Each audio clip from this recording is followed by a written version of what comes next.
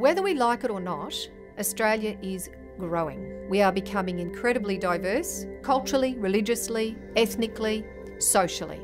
Our curriculum needs to meet that. The newcomers to Australia and our refugee families are learning a completely different culture. There are a lot of misunderstandings between different cultures, unfortunately. Especially the students whom I'm teaching, they don't have any idea about the education system here. High school students, they're battling, trying to make subject choices that could actually affect where they go in future. We looked at the curriculum, looked at where they were engaging in community. At that point in time, our students were more passive learners. There's still an attitude in Australia generally that we're isolated and we're not part of the world. We're now seeing a lot more cultures come through, which is really wonderful as an educator because it's really important for children to know that this isn't all there is. We need to have more of an intercultural understanding of people. We need to have an empathy. We need to develop our children to want to change the world.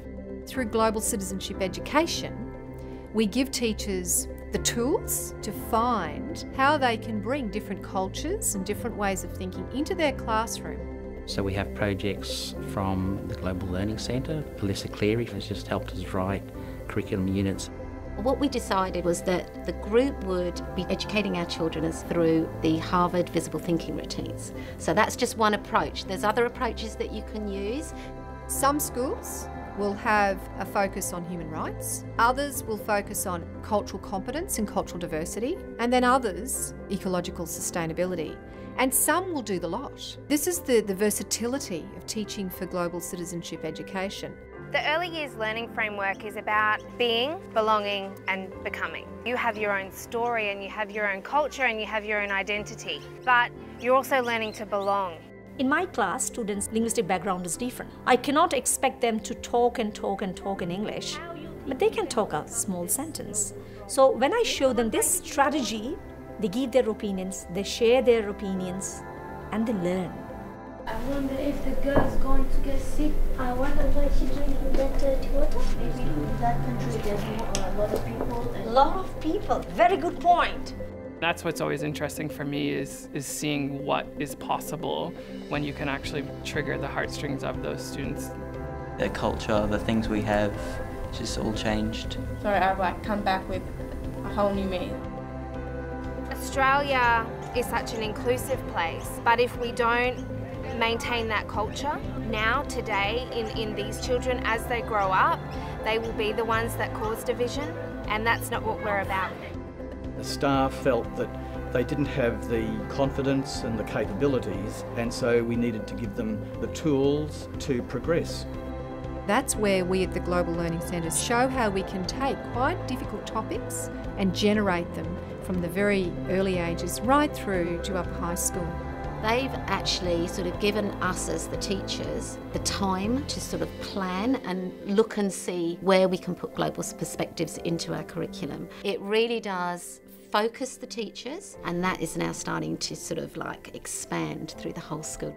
Talking about the insights into students' thinking. They're willing to say things that might sound a little bit crazy or a little bit out there. They're linking the social side to the science side as well. They're thinking about other countries and more on a global scale. Not only are we building the students' capacities to do that, but our teachers are keen to go further. Once they see that starting to happen through the approach that we take with global citizenship education, they fly. They become competent and confident teachers. These routines, they don't need any resources. You just need enthusiastic children and you're off and running. And the ideas that you're going to get from it are going to blow your mind. I just hope that we can engage other teachers to take those risks. I don't understand any other school not embracing it because it's so much fun. There's so much to learn. Give the students and the staff the confidence to engage in many worldwide and global challenges. We can make that student a really good human being, ready citizen for this world. That's where we're headed with this work. It's about creating a future where everyone belongs. I'm really emotional. It's just marvellous to see where you guys are at. And this is where we take it from. Children come first. We all want world peace, and I think it starts here at kindy.